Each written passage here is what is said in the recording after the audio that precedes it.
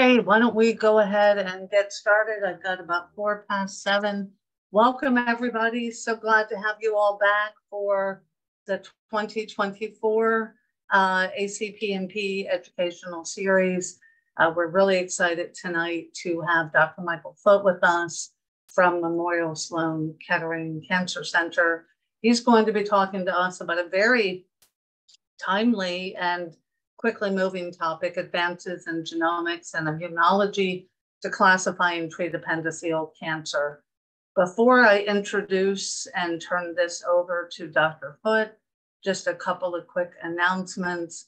One, just a reminder to all of you that the Appendix Cancer PMP Research Foundation's mission is really focused primarily on two goals. One, we fund and support research to increase treatments out, research and development of treatments for appendix cancer with the hope of one day finding a cure. And two, which brings us here tonight, we fund and support educational programs for physicians, patients, caregivers, and families about this rare cancer. And we, do that, one, to increase awareness, and two, as we do in this webinar series, really to help keep us all kind of apace with developments in the space. All of this work is made possible by the generosity of our donors, and we are so, so grateful to all of you for that. Quick housekeeping announcements. One, we will have Q&A after this session. This session is going to wrap up at about 8 o'clock. We did get a lot of questions for the pre-submit, but Dr. Foote has kindly agreed to try to get to as many as we can. We probably will not be able to get to all of them, but he will do his level best. Your lines, should say with the Q&A, we are not using the chat box. If you do want to submit a question as Dr. Foote is presenting, please use the Q&A button at the bottom of your screen and not the chat. Lines are muted. We've got over 300 people registered for this conference, so we have muted all lines. The presentation is being recorded. You will have immediate playback for your registration. And then if you have friends that did not register and that want to watch a recording, that should be available at some point soon. And last but not least, if you have any questions about our webinar series, or you have some topics, presenters you'd like to recommend, there's my contact information. Always welcome ideas. And so with that, now I want to introduce Dr. Foote. Dr. Michael Foote is an attending physician scientist who cares for patients with gastrointestinal cancers, including a specialty in appendiceal cancer at the Memorial Sloan Kettering Cancer Center. Dr. Foote, I love his work. He's all over the place. Big mind. He works in a translational research lab where he integrates experiments in genomics, immunology, and bioinformatics to identify why gastrointestinal tumors evade the immune system and metastasize to different regions, including the peritoneal cavity. And he's also involved in drug development work to design and run clinical trials for drugs that boost the immune system against cancer and or target specific tumor proteins. So we're so delighted to have you, Dr. Foote. The floor is all yours. Oh, thank you so much for that kind introduction. And it's a real honor to be here with all of you. And I'm just been very excited about this for a while. So I'm looking forward to answering a lot of your questions. I thought Deborah and I chatted, and we thought it might be a good idea to go ahead and start with a little bit more of a formal presentation, which I'll get going right now. And this is really geared towards you, mostly geared towards patients and their families and advocates. I do have some slides at the end that are a little bit more science, physician oriented, but my goal is to try and make this accessible to everybody, because I think immunotherapy is something that's very exciting, but it's something that is pretty difficult to understand. I mean, I even have trouble with this, and I'm one of the people studying it. So I'm hoping that by the end of the session, we'll at least come away with a general understanding of what immunotherapy is, the challenges, but also some of the opportunities in appendix cancer, And I'm hoping to have a very optimistic tone to the talk. So thank you for inviting me. I do have a few disclosures that are not particularly relevant to the talk. And just as I mentioned, we'll have a couple topics for today. The first topic will be an overview of how the immune system recognizes or ignores cancer. Then we'll move specifically into genomics, and we'll talk a little bit about how the genomics of tumors can signal to the immune system about how dangerous they are. And I'll try to tie this in more with appendix cancer. The spoiler is, as many of you may be aware, is that we don't have a lot of big trials in appendix cancer because it is a pretty rare disease. So a lot of what we know about the immune system comes from other types of cancer. But I'll try my best to apply this to appendix cancer and convince you of a few principles that still apply.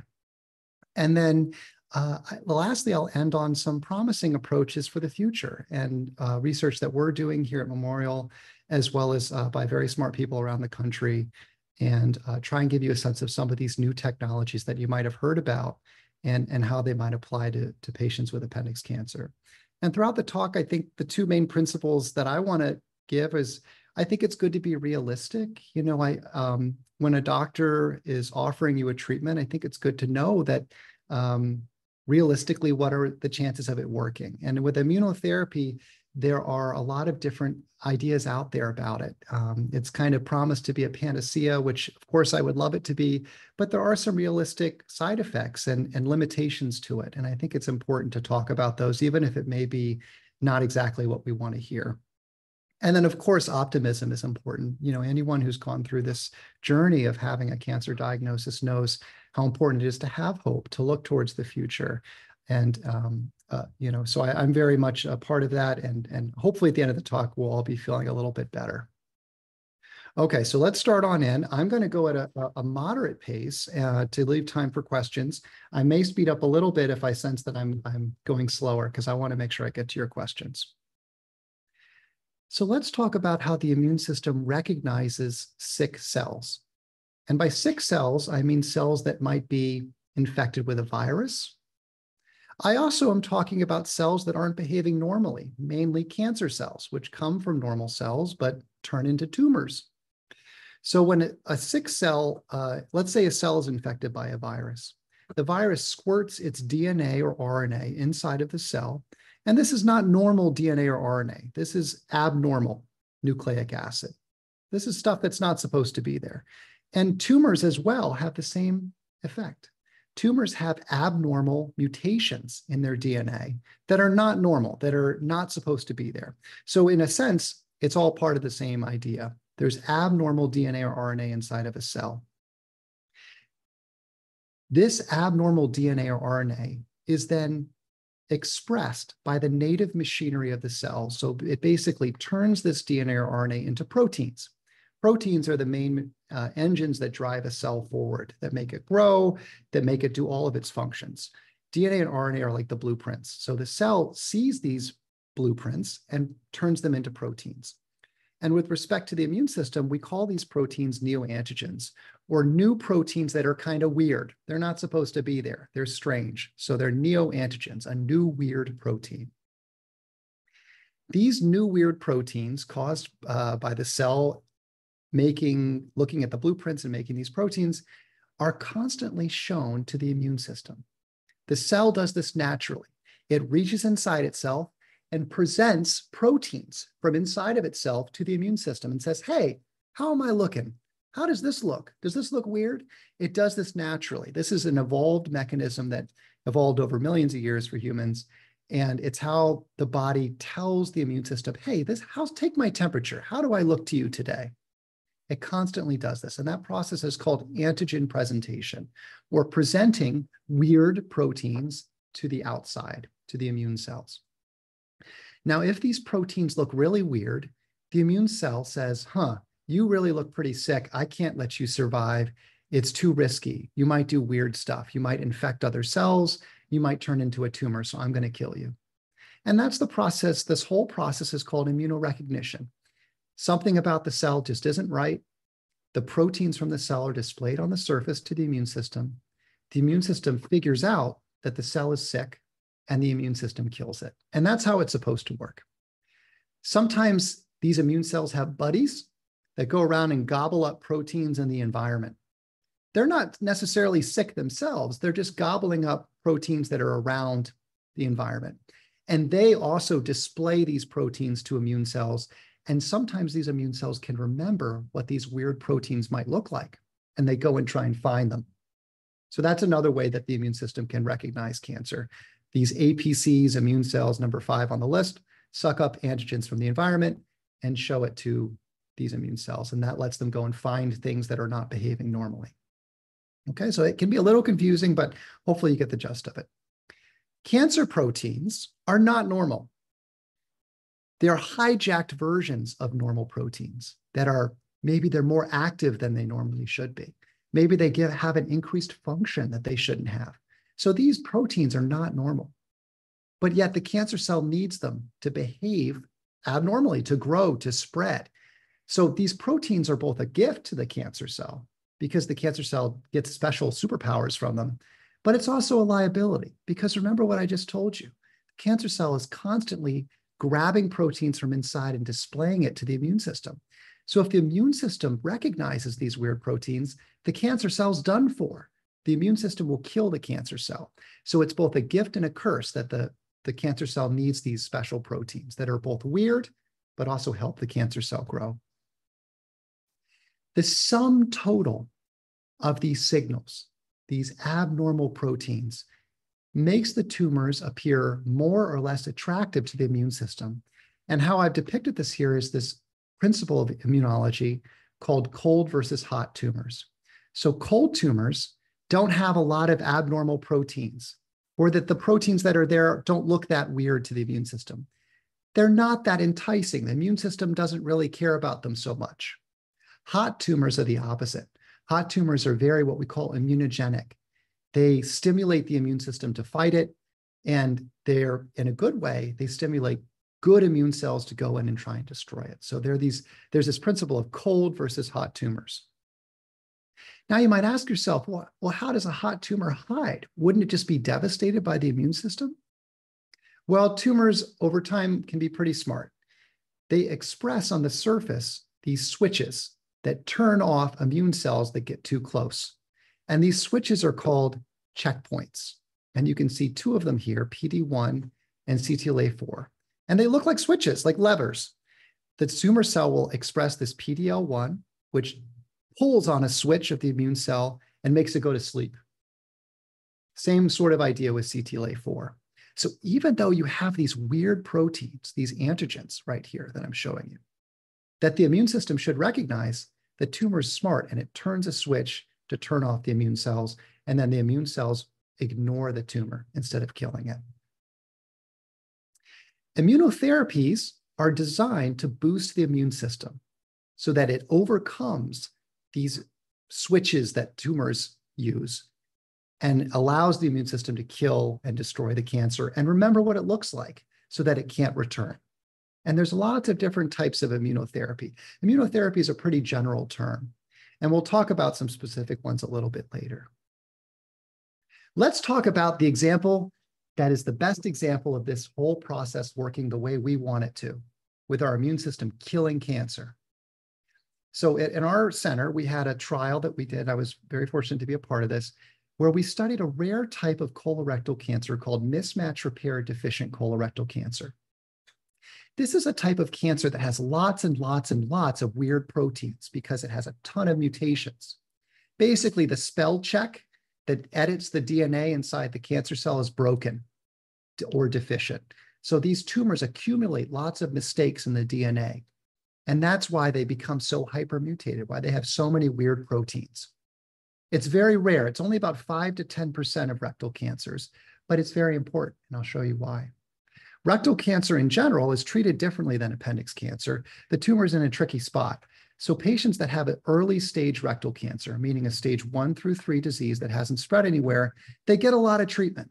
They have up to 4 months of chemotherapy. Then they get radiation for about a month and a half. And even after all of that, over half of them need to have a big surgery where the entire rectum is removed and sewn up. So there's no hole there anymore.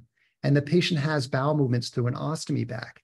their whole life. So it's as you can imagine, a life-changing process. It's a big deal for patients. It has a lot of side effects to it. So our group wanted to try something special in these patients that had mismatch repair deficient tumors with lots and lots of mutations. Our hypothesis was that immunotherapy in this setting could do a really good job because there's so many weird proteins that if we could just turn off one of these switches with an antibody, then the immune system could recognize the cancer and kill it. So we hypothesized that using these immunotherapy drugs, checkpoint inhibitors, PD-1 inhibitors, would be very successful in these tumors. So, and this trial was led by Dr. Andreas Sursig and Dr. Luis Diaz, who are my mentors and colleagues and close friends. And we decided to do this trial at MSK to both improve outcomes for our patients, but also decrease side effects to try and prevent people from having to get surgery, radiation, and chemotherapy. So what we did is, this is a patient example. Sorry, it's a little graphic, but I thought it was a neat way to show it. So this is a tumor in the rectum. You can see it's pretty ugly, swollen, causing the patient a lot of pain. And if you're a physician, you can tell that it's also there on the MRI scan as well as the PET scan. And this is right before we started the drug. We gave the drug before the patient was supposed to get surgery. And remarkably, after about 6 weeks, you see an incredible change. This tumor, instead of ugly and swollen, is now starting to disappear. And in fact, after 3 months, the tumor has completely disappeared. No surgery, no chemotherapy, no radiation. And you can start to see it disappearing as well on the other scans. And in fact, this patient was cured with one immunotherapy drug before surgery. And you can see they stay cured. And this is actually a little bit of an old slide. They've been had no disease for over 3 years. In fact, we did this for now over 40 patients with this exact same story, a mismatch repair deficient rectal tumor.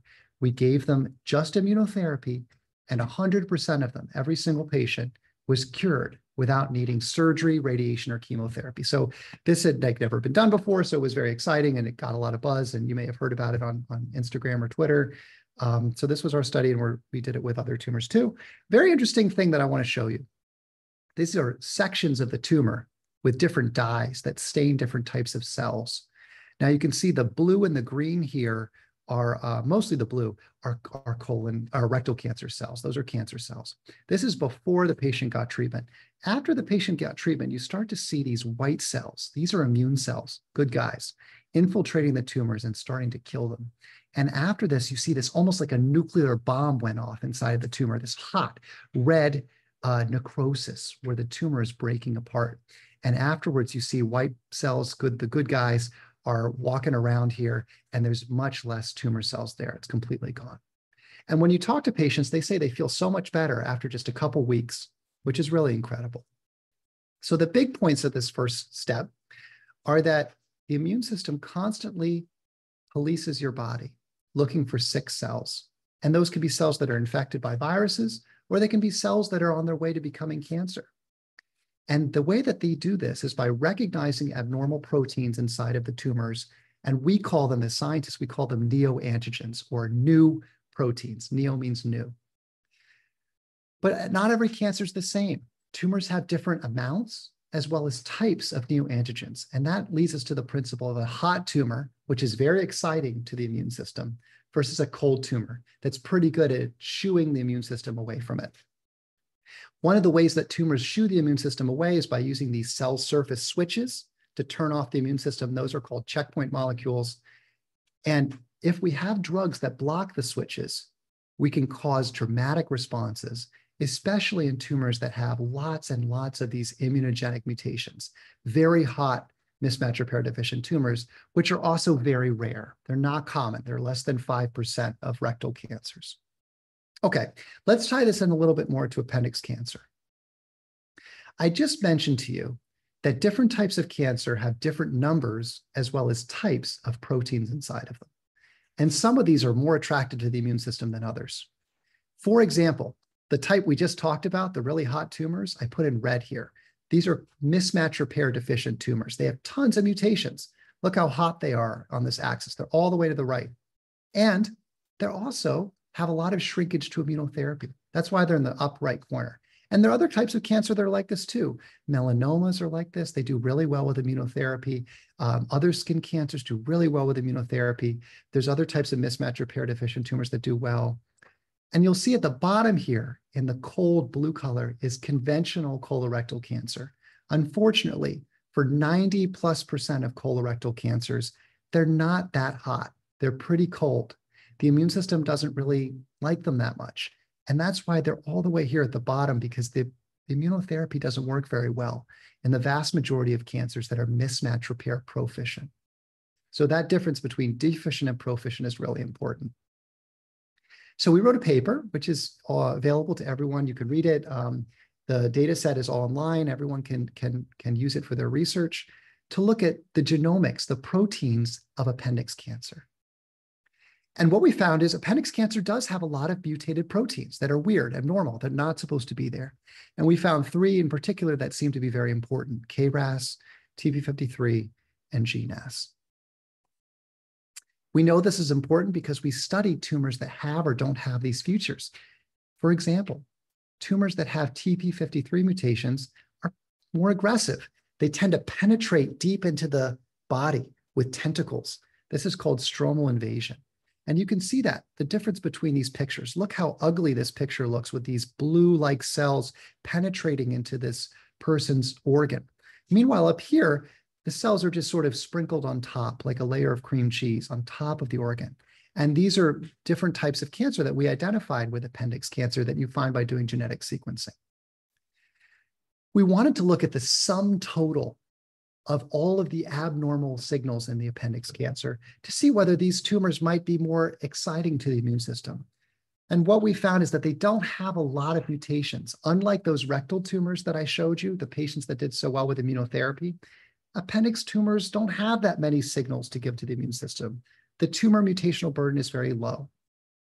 So one of the questions you might ask yourself is, how well do tumors with lower tumor mutational burdens, with less signals, how well do they do with immunotherapy? Another question you might ask is, well, there are some tumors in this picture that have higher numbers of mutations. They're up here over 10 mutations. What about the rare appendix tumors that have a higher number of abnormal proteins inside of them? So there was a smart group of scientists who looked to answer this question. They said, okay, we're going to look at tumors based on how many mutations they have. And we're going to have 2 main groups. We're going to have tumors that have a lot of mutations, and we're going to have tumors that don't have that many mutations. And then we're going to compare how well they do with immunotherapy. And they studied this in rare cancers. Now, they didn't have appendix cancer, unfortunately, but they did look at uncommon cancers: anal cancer, neuroendocrine tumors, endometrial cancer, cancers that aren't that common. And what they found is, when they did their analysis, tumors that had more mutations had a higher chance of shrinking. About 1 in 3 patients with high mutations had their tumors shrink after getting immunotherapy. And these, by the way, are stage 4 cancers. These are different than the cancers I told you before, which are early stage. These are later stage cancers. These are tumors that have spread to other parts of the body. When they looked at patients that had lower numbers of mutations, the response rates of immunotherapy was very low. It's only about 6% of patients that had a response. And you can break it down by the cancer type. I think a big point here is that there weren't that many tumors that had high mutations. For example, only 15 endometrial cancers compared to 67 had high numbers of mutations. So this is in a relatively small group of people. One very important thing. They noticed that tumors that had high numbers of mutations shrank after immunotherapy. But at the end of the day, the patients didn't live any longer. Whether the tumor had high numbers of mutations or lower number of mutations, the survival was pretty similar between the 2 groups. 50% lived 1 year, 51% lived 1 year. They were virtually identical. And because of this, the federal government, the FDA, approved immunotherapy for anybody who has more than 10 mutations per megabase in their tumor. They said, okay, we believe your data. If your tumor has high mutations, you can have immunotherapy. We'll pay for it. Medicare will pay for it. We were a little bit skeptical about this because we didn't want people to be hurt by immunotherapy, because immunotherapy does have some side effects, and we can get into that, in the question and answer. So we just wanted to make sure people were actually benefiting from immunotherapy and it wasn't all smoke and mirrors. So we did a paper we published in the New England Journal where we took 137 patients with colorectal cancer. Now remember, the study I just showed you didn't have anybody with colorectal cancer. These were rare cancers, not very common. So colorectal cancer is a pretty common cancer. So we looked at 137 people and we split them into two groups, just like that other study did. Tumors that had more than 10 and tumors that had less than 10. Okay. And we saw a similar effect. The blue line, people that had tumors with over 10 mutations, they lived longer after immunotherapy. Look how much longer they lived. The average survival was 43 months in this population, which are pretty sick. These are patients that had already gotten lots of treatment. They're pretty sick. Meanwhile, patients that had low numbers of mutations, they didn't live very long. They only lived about a year on average. So you might say, well, this just proves their point. That's exactly what they said. There's a nuance. We looked at the same exact patients, and in this case, we separated the patients based on mismatch repair status. So remember I told you the mismatch repair deficient tumors are very hot, very exciting to the immune system, whereas mismatch repair proficient tumors are not as exciting. And those are most of colon cancers are mismatch repair proficient. What we found was that prior study, they didn't separate based on mismatch repair status. When we separate, we find that all of the benefit of the high mutations is only seen in patients that have mismatch repair deficient tumors, these very rare hypermutated tumors. If you have a run-of-the-mill colon cancer, it doesn't matter if you have over 10 mutations or not. You do about the same. They don't do very well. Okay, now I know this might be a little confusing, but I'll talk about the punchline in a second. We applied this to other types of cancers that are common, non-small cell lung cancer, melanoma, head and neck cancer, all these other types of cancers together. We did the same analysis. Okay. And we specifically looked at the run-of-the-mill cancers, the ones that are mismatch repair proficient, not these really rare ones that are mismatch repair deficient. And what we found is there are a couple cancer types where the number of mutations actually makes a difference. Lung cancer, which is treated, everyone gets immunotherapy with lung cancer these days. Melanoma, head and neck cancer, these are cancers that do well with immunotherapy. However, most cancers don't do that well with immunotherapy, regardless of how many mutations they have. And this is like all these common cancers that you see here and other cancers like brain cancer. So the punchline was a little pessimistic, just to be honest with you. The point is that it's not just the number of mutations that you have, it's the type of mutations that you have. There's nothing magical about a threshold of a tumor mutational burden of 10 or more. It's not a good reason to give someone immunotherapy. Indeed, mismatch repair status, deficient versus proficient, is really important. So if a colon cancer was mismatch repair proficient, it didn't respond well, and patients didn't live longer after immunotherapy. Appendix cancer is pretty similar to mismatch repair proficient tumors. The average number of mutations is very low. It's only 3. Whereas these hot tumors, they have mutation burdens in the 50s and 60s, much, much higher. So we did this. I did this for the talk and some other grant I wrote. We looked at 7 patients with appendix cancer, stage 4 appendix cancer, who got immunotherapy at our center. You can see them here. 5 of them got these antibodies, like I showed you before with the rectal cancer patient, and 2 of them got a special drug. They were all different types of appendix cancer. There were mucinous, goblet cell, colon cancer type, colon type, different differentiations. And then I also put here, because it's a little important, which ones had liver metastases or not. So these are the 7 patients that got immunotherapy with stage 4 appendix cancer. And what we saw was no patient had a response. Every single patient, none of them had the tumor shrink after immunotherapy. There were a few patients that had stable disease, meaning the tumors didn't grow very much. And you can see that most of these patients didn't have liver mets, which is important. And we can talk about that later. But and in fact, several patients had the tumor grow on immunotherapy, and most of these patients had liver mets. And the average lifespan of the patients once they got immunotherapy wasn't very long. It was about 4 months or so before the tumor started to grow. So it really wasn't that effective in appendix cancer, the conventional run-of-the-mill immunotherapy drugs we're giving nowadays. So you can sort of build this chart where you say, okay, mismatch repair deficient tumors are like the gold standard. Those are the ones that disappear completely with immunotherapy sometime. And they're very rare. They're only 5%. of cancers, but they have a high number and high quality of mutations, and immunotherapy works well. But the average GI tumor doesn't really work very well. And that's where I put appendix cancer right now. I know this is sounding pessimistic. I promise there's going to be some optimism. So again, the punchline I just mentioned, we expect that this is the same with appendix cancer. These tumors are poorly immunogenic. Conventional immunotherapies don't work very well. Okay, so let's get some optimism in the room. Let's talk about where we're going. And for anybody that wants to read more about this, we published another paper. It's available to everyone. You can Google it. And this is where a lot of my writing comes from. And this is Facts and Hopes with an optimistic angle. Okay, let's talk about a couple different technologies. So the first is how to make immunotherapies better, specifically antibodies that turn off the switches that the cancer cell uses to shut down the immune system. So there's a new generation of antibodies coming that are better than what you've seen before.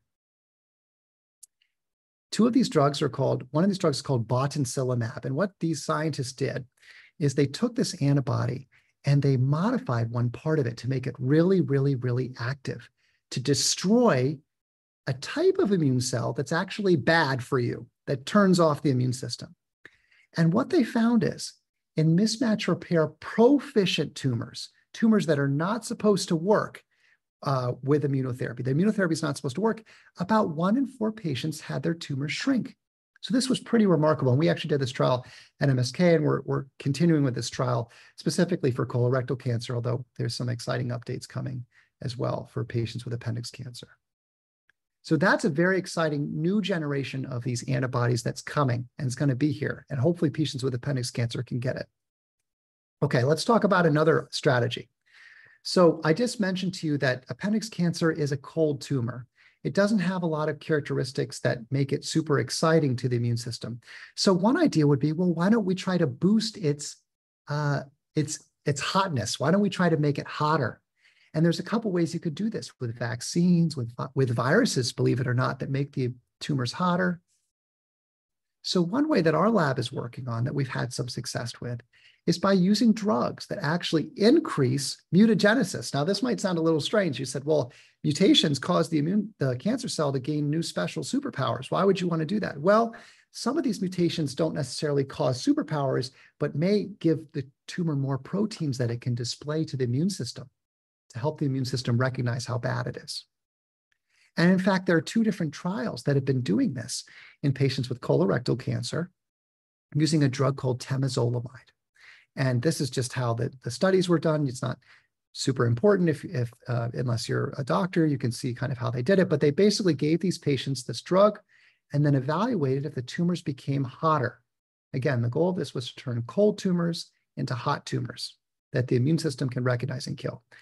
And actually, a lot of these cold tumors became hotter. And in fact, 1 out of 3 or more patients had the tumor shrink after getting this drug and then having immunotherapy afterwards. It was pretty remarkable. So that was pretty exciting. And that's another strategy that our lab is working on to try and make this even more potent and extend to other types of cancer, including appendix cancer. Okay, let's talk about a third strategy. We're going to have plenty of time for questions. This third strategy is something called a T-cell engager or bispecific antibody. Now, this is a long name, but what it basically means is it's a lasso where one end sticks onto an immune cell and the other end sticks onto a cancer cell.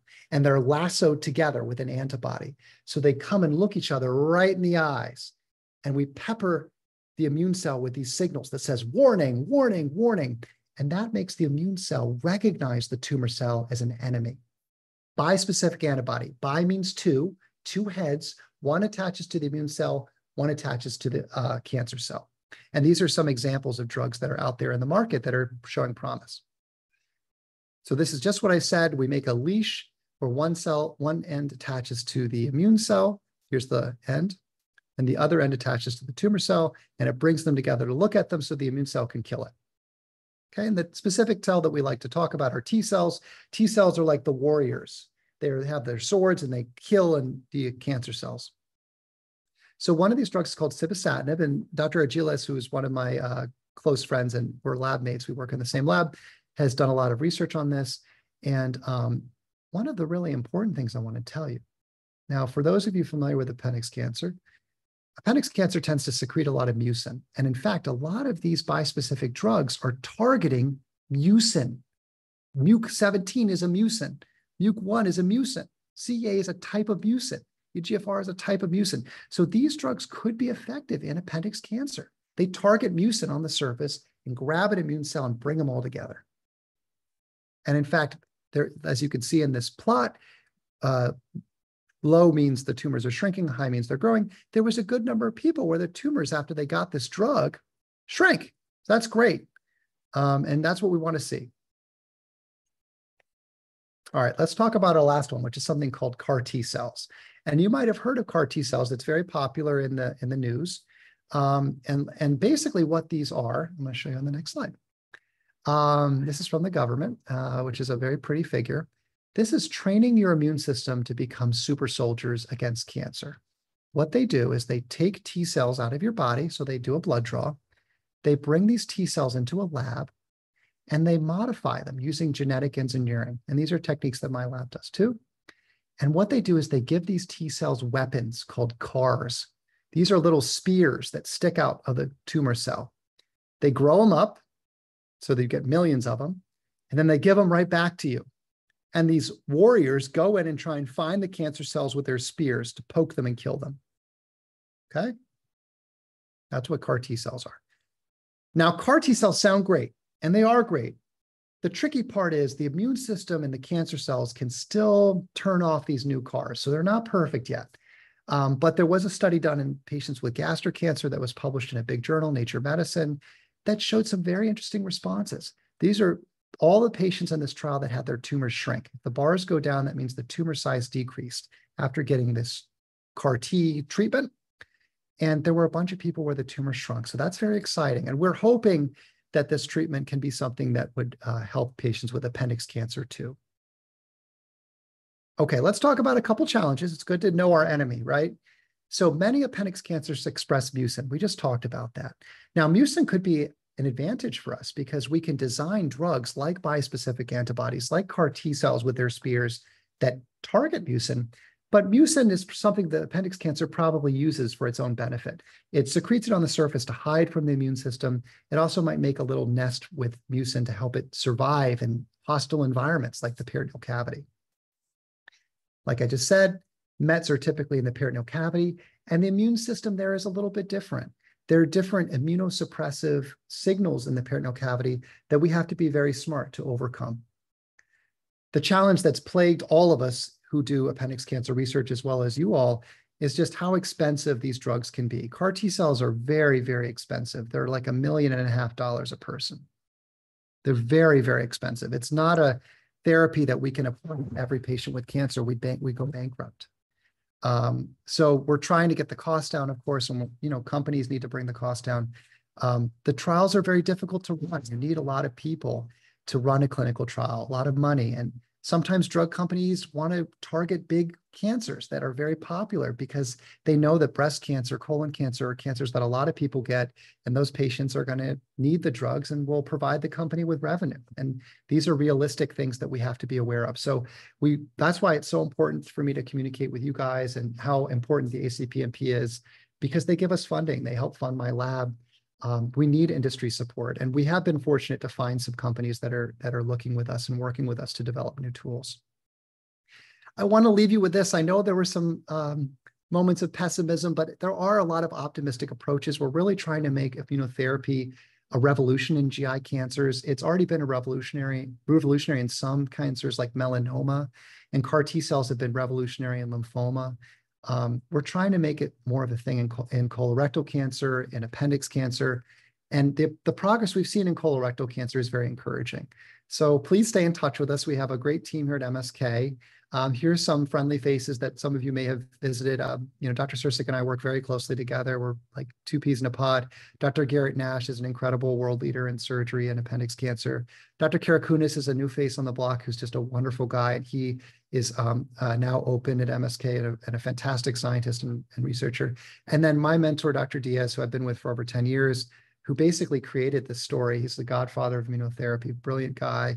And Benoit Rousseau, who's my partner in crime in the lab. This is a picture we did, we actually were on the cover of Nature Medicine. And these crabs represent cancer, and the wall is immunotherapy. So we're hoping that we can build a wall here to reduce the burden of cancer. And I want to, of course, thank the ACPMP, as well as all of you for listening. And that's all I have. So I'd love to hand it back over to Deborah. I'll stop sharing my screen, and we can maybe answer some folks' questions. Yeah, no, absolutely. Let's do a quick time check. That was really excellent. I so appreciate always, Dr. Foote, the way you break everything down for somebody like me. Now we do have a lot of questions. I'm going to try to bundle them as best I can to maximize our time. But one type of question that we got here and we get all the time, including from myself, is, do you have any thoughts? I mean, you talked about this fantastic innovation, really promising innovation going on, where, like with colorectal cancer and some of the challenges that it suffers, similar to appendix in terms of,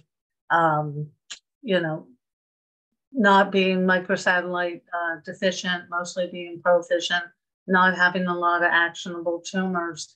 And so how the heck can we get appendix cancer in some of those trials? Like not necessarily the trials that you talked about here, although that would be good, but in general, like how can we do that? I mean, this comes up a lot. We have colorectal. How do we get appendiceal? And this also ties back to a question we got about, well, hey, can appendix cancer be studied with some of the more common cancers that might have some commonalities that could overcome the very kind of expense burden that you were just talking about? Yeah, it's a fantastic question and a big question. I mean, I have a couple answers. So a simple answer is, if something is improved in colorectal cancer, it almost certainly will be applicable to appendix cancer, because our government realizes that it's not reasonable for patients with appendix cancer to have to wait until a huge trial opens up and just for them. Colorectal cancer is similar enough to appendix cancer that most of the time treatments for colorectal cancer work okay or pretty well for appendix cancer, or maybe even better. So I think that's one simple answer, is as we see things getting better in colorectal cancer, a rising tide raises all ships, and it will get better for appendix cancer too, even if we don't necessarily have to prove it in appendix cancer. The second, more interesting answer is, how do we get people on studies now? Because people are sick, people need something now, today, tomorrow. Yes. And I think that's a tough question. I think, there's a lot of, I think this community is really special. And I think there's a lot of advocates in big centers that do a lot of research. Memorial Sloan Kettering, we have a big appendix group here that I'm a part of. Dr. Sursik, Dr. Nash, Dr. Karakunis. I think MD Anderson has a fantastic group as well.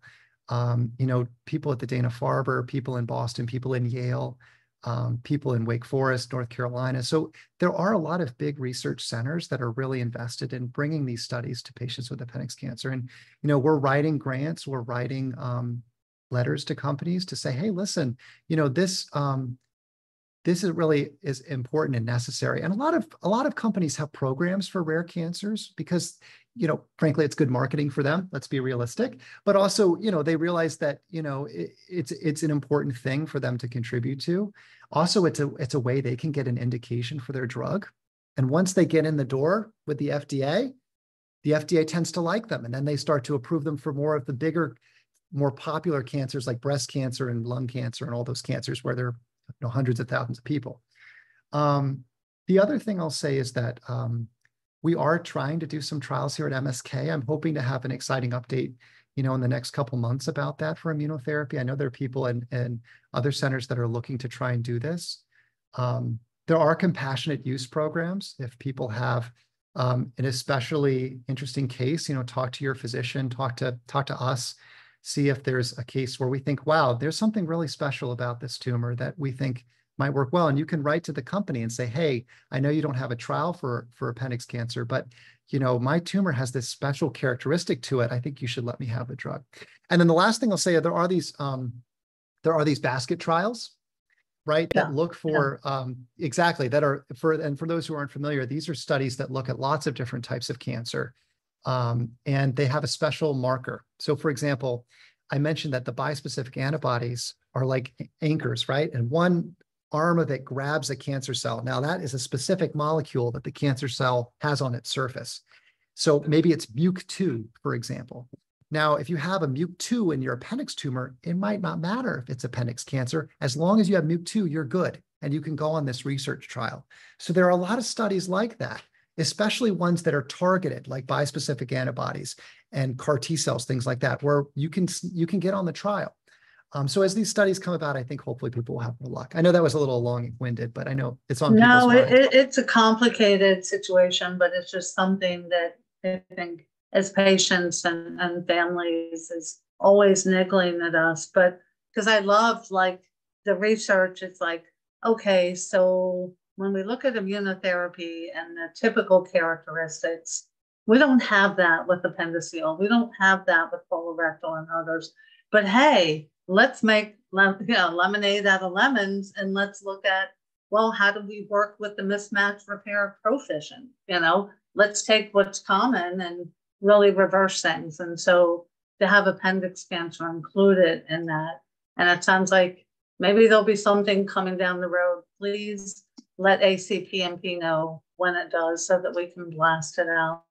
But just finding those clinical trials. We try to keep a repository. Most of our repository is on targeted therapies, the basket trials, just like you're saying. But I feel like patients are always asking, and we're asking, this was one of the questions, why do we have to do it? Like, isn't there a better way that in a rare disease community, all of us can keep informed about what's out there? And today, I guess the answer is no, because each institution is doing its own kind of thing.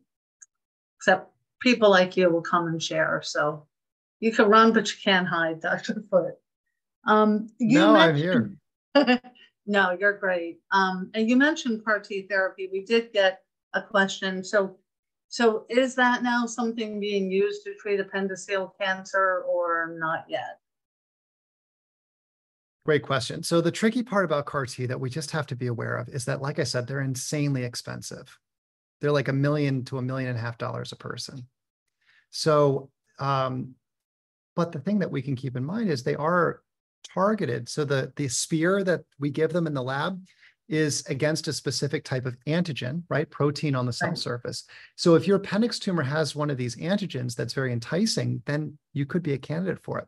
The truth is there aren't that many CAR T trials open, especially in lower GI cancers. There's the one I mentioned in stomach cancer. I think that people are very interested. They're trying to do this for pancreatic cancer, which, as we know, is a very tough disease. I really want to get a CAR T study done in colorectal cancer. I actually approached some people at the Cellular Therapy Service a couple of weeks ago about that. But there are people thinking about it. None that I know of yet. If anybody finds one, they'll shoot me an email, let me know.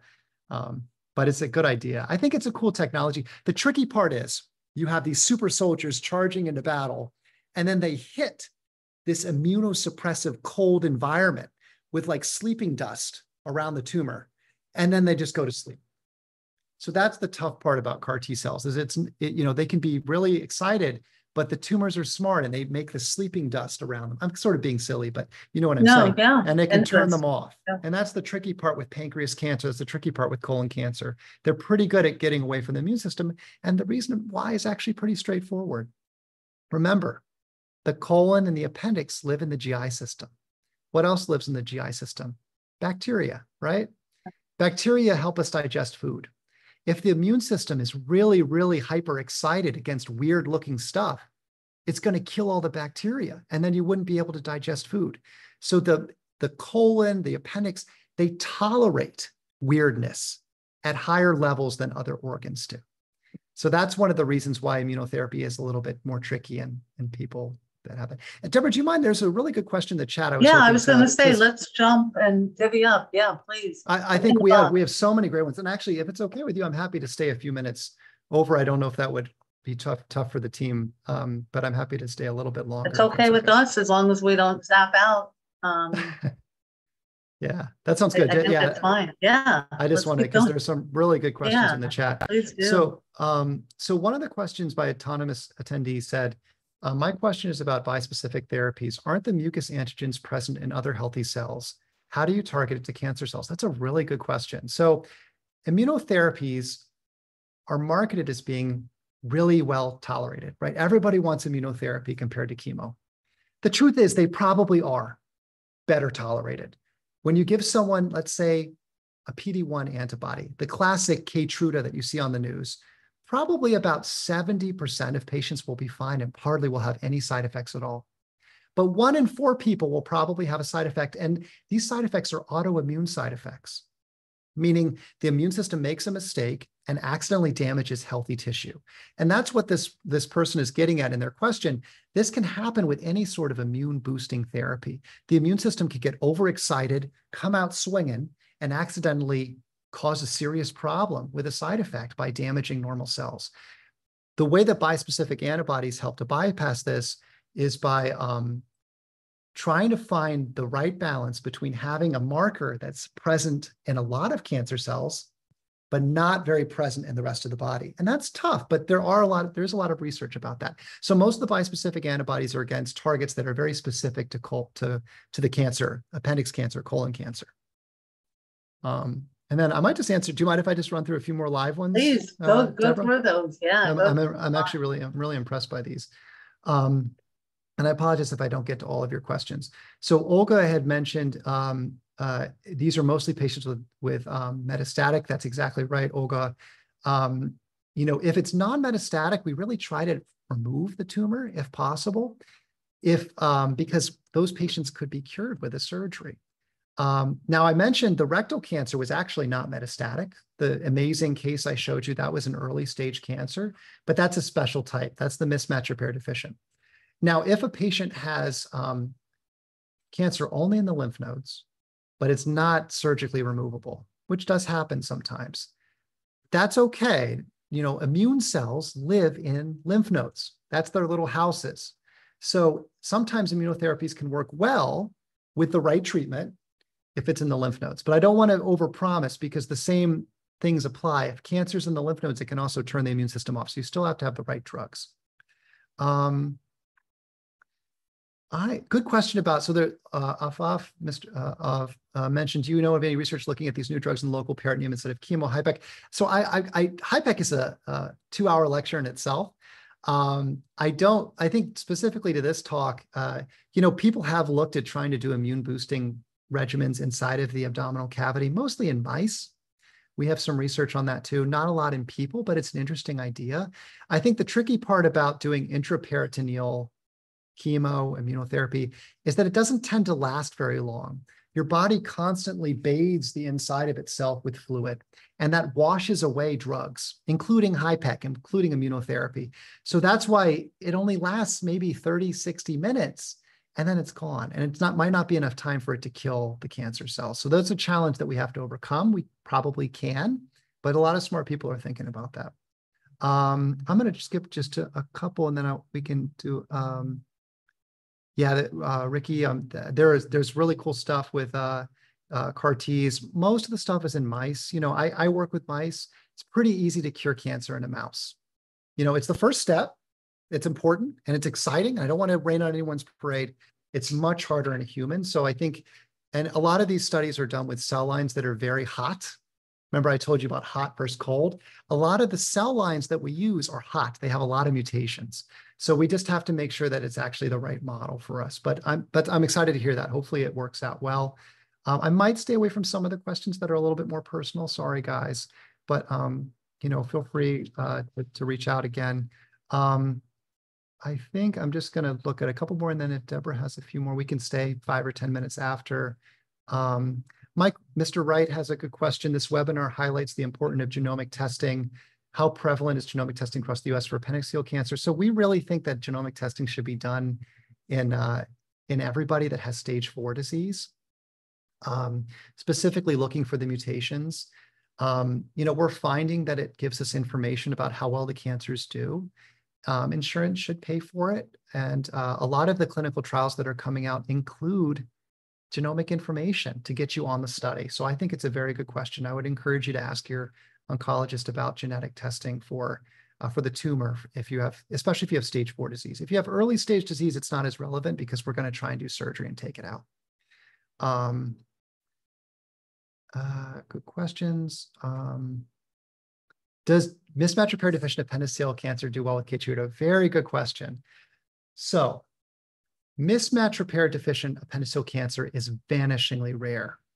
In fact, if I see a mismatch repair deficient tumor that says it's an appendix cancer, I actually wonder if it's been misdiagnosed, because it's much more likely to have actually been a colon tumor from the cecum, which is right outside the appendix, than it is to be an appendix cancer. These tumors are not common with mismatch repair deficiency. That being said, it's theoretically possible for any cancer to be a mismatch repair deficient tumor. I could talk about that for 2 hours. So if it is truly a mismatch repair deficient tumor, if it came from the appendix or the cecum, I don't care. Give it immunotherapy. So it almost doesn't matter. It's an academic question. If there is an appendix cancer with mismatch repair deficient, give it immunotherapy. If it's been misdiagnosed, doesn't matter. Give it immunotherapy. Great question. Hopefully this is helpful, guys. I'm going to do a couple more. Yeah, people are sort of asking. This is super helpful. Keep going. Yeah. Yeah. Love it. There's some personal questions coming through, and I apologize, guys. Yeah. I'm gonna try and I apologize. It's not the right setting for those. Actually, Deborah, if you have a few more, I think now we're kind of at the point where we're getting a little bit more personal or maybe tangential questions. Sure. Well, a couple of general questions. One is, how do you see immunotherapy fit with laminin, if at all, with laminin specifically? Yeah. Such a good question. So lamins are the coldest of the coldest of the cold. Yeah. They don't have very many mutations. They might only have one. Many of them have basically 0. They tend to be very slow growing, right? As you guys know, and they don't like to spread to other organs other than the peritoneal cavity. They don't like spreading to the liver and the lungs, but they can be very tough because if they can't be removed surgically, there's not a lot that chemo can do for them either. So I think it's a really neat idea. You know, one of the ideas I have is to try and study ways to boost the immune system against lamins. It's not impossible because they are abnormal, right? Remember, we just said the immune system's job is to find abnormal stuff, and lamins are not normal. So it's theoretically possible, but they don't do very well with immunotherapy. And then another kind of general question, any limitations about age and immunotherapy, regardless of what's being treated, but are there considerations there? Yeah. Good question. No, I think immunotherapy can apply to all. It's pretty exciting. I have 80 and 90-year-olds who are pretty sick, but they have a mismatch repair deficient tumor, and we give them immunotherapy and disappears. Wow. It's pretty amazing. I know that's where we want to get to with this disease too, with appendix cancer. Yes, we do. Yes, we do. And then another question, we have a lot, we get a lot of patient inquiries, patients with signet ring, appendiceal tumors. And we got a question about what are some of the 2nd, 3rd, 4th line options now for patients, either standard of care or that are in research, assuming that, let's leave aside immunotherapy, but other options that you can think of, 2nd, 3rd, 4th line? Yeah, there's some questions in the chat about this too. So, for patients with traditional run-of-the-mill appendix cancer, where it's spread outside of where it started, so stage 4, chemotherapy is still our backbone. And, most people we borrow from colon cancer, which works pretty well. So there's a couple different chemos. There's FOLFOX, there's FOLFIRI. Some of us use Avastin. There are some protein inhibitors that might be applicable if your tumor has a very rare protein in it. In the 3rd and 4th line, there are drugs out there that are mostly chemo pills. These pills can be pretty well tolerated. A new one is called fruquintinib that was just approved for colorectal cancer. The tricky part is they don't shrink the cancer very much. They kind of keep it around the same size. And if you're not having a lot of symptoms from the cancer, that's great. If we freeze it in time and it stays that size forever, that's awesome. But a lot of people, when they get to the 3rd, 4th line, are feeling pretty sick from their cancer. I think the therapies I just mentioned are the most exciting ones. The only other one that's like a new category that isn't technically an immunotherapy, but is coming, is something called ADCs, or antibody drug conjugates. This is basically a homing missile where you have an antibody with a target tip, like a homing beacon. And on the back of it, you have like a bomb. It's like a homing missile. And it's targeted against the tumor, and it comes in, then it delivers the bomb. And the bomb is a toxin. It's a very strong chemotherapy that you wouldn't be able to give a patient. But with the homing missile, it makes it more specific to the cancer. And so people are looking at ADCs. You know, I'm sure there are people looking at this for appendix cancer. I don't specifically do that in my research, but that is a new therapy that hopefully will come soon. Wow, that's tremendous. And then I have just two more questions. Sure. One I'm very curious about. I don't know the reference to the data in the question. You might. This is one of the pre-submits. What is, and I'm interested just because you said GNAS is one of the more common mutations, but the question is, what is the utility of distinguishing GNAS mutation predominant versus other molecular subtypes, given the data we have now? Do you understand what that's? Yeah, I do. Yeah, that came from actually from my paper that I wrote. Okay.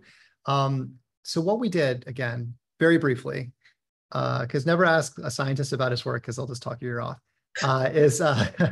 we looked for some important proteins that the cancer cell might use to grow and to avoid our therapy. So GNAS is one of the proteins that appendix cancer has more than any other cancer. So it drew our attention, and there are other people interested in this too, pardon me, and have written about this. And GNAS is, in our opinion, it's associated with mucinous tumors. The tumors tend to have more mucin. There tends to be a higher burden of disease inside of the abdomen. The tumors tend to grow a little bit more slowly than the ones I showed you with the TP53, but they also coat themselves in this mucin, and I think it helps them avoid chemo. It helps them ignore it, so the chemo just pelts off it.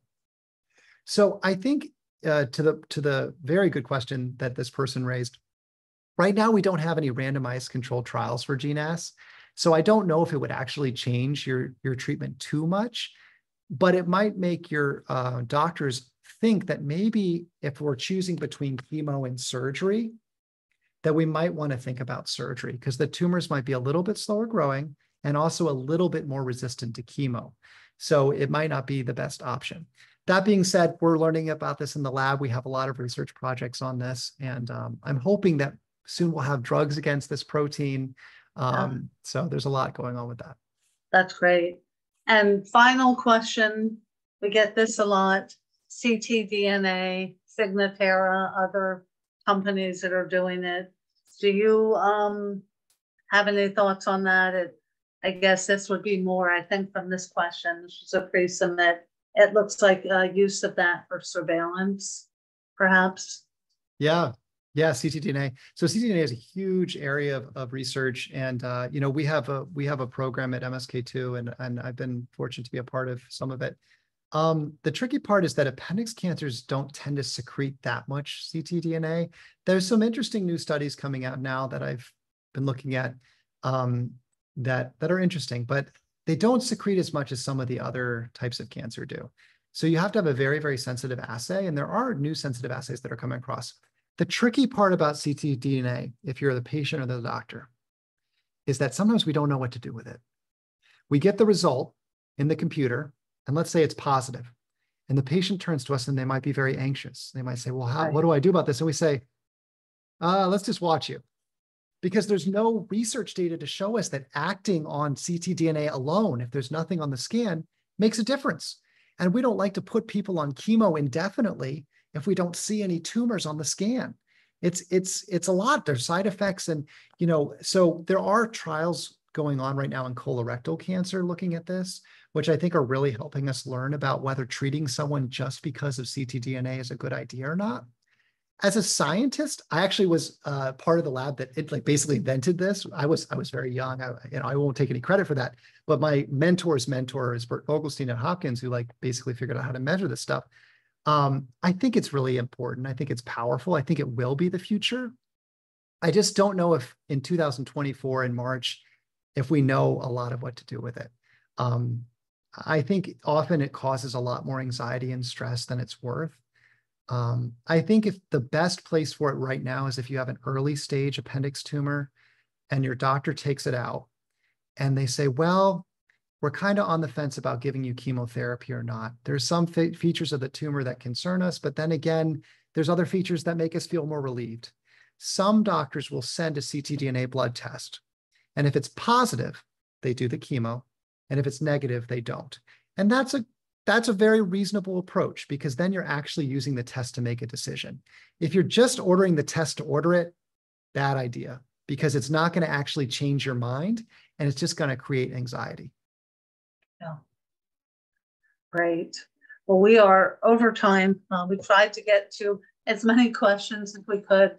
Dr. Foote, thank you so much on behalf of the ACPMP and our whole community. You are just always so terrific, so lovely, so crystal clear. Oh, I know thanks. I tell you that all the time, but you really are. And we're lucky to have you on the team. So thank you.